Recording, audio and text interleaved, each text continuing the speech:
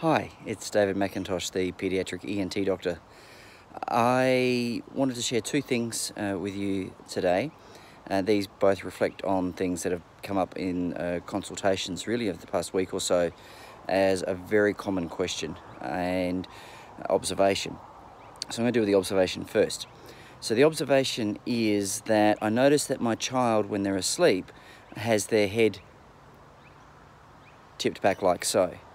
And as soon as parents tell me that, my immediate response to them is, have you ever done a first aid course?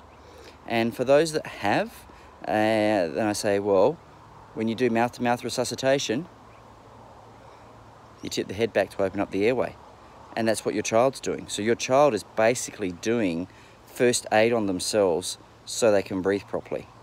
And as soon as the parents put that together as 2 and 2, they're horrified that their child is actually that bad and they'd never realised that they were that bad. Now, I'm never critical of parents because you only know what you know, and once you know something though, you need to act and move forwards on it. And that brings me to the second thing, which is the comment or the question. How long have we got? How long can we wait? And my answer to that's really simple. It's already too late. The child, if they are snoring, mouth breathing, stopping breathing at night, waking up tired, grinding their teeth, sleepwalking, sleep talking, having night terrors, having problems with their concentration, problems with their behaviour, problems with their emotions, it's already too late because their brain is declaring that it is suffering.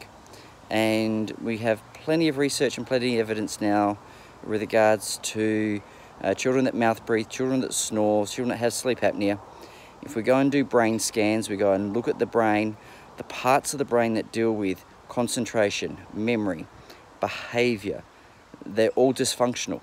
We can actually see parts of the brain start to die off when they are not getting enough oxygen, which is what happens in kids.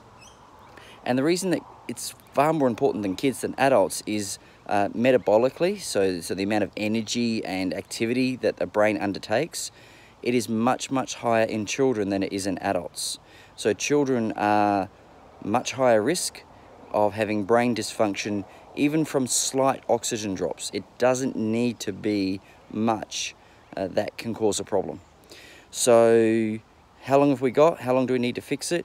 The research shows that that needs to be fixed within the next few weeks to months, not years. So if your child snores, if they mouth breathe, if they stop breathing at night, if they sleep with their head arched and tipped back, you've got some red flags there that you can't ignore. And if healthcare professionals won't take you seriously, then you need to find one that will, because it is a serious problem. And like everything in healthcare, we don't know everything. You can't ask me about diabetes or blood pressure, heart disease, and so forth, because that's not what I do. And likewise, it's impossible for every doctor to know everything. Even within ENT, it's such a big specialty that it's not about seeing the ENT. It's about seeing the ENT that actually focuses on things like pediatrics, that focuses on things like breathing, the ones that know and understand the links with oral health and dentistry.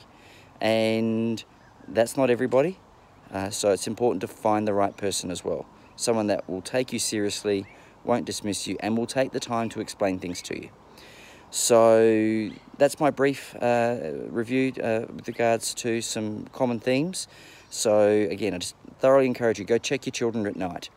Look out for mouth breathing, snoring, stopping breathing at night. If they're waking up tired, there's a problem. If they're sleeping with their head arched back, there's a big problem. And they need to be fixed, and they need to be fixed quickly. Thanks, bye.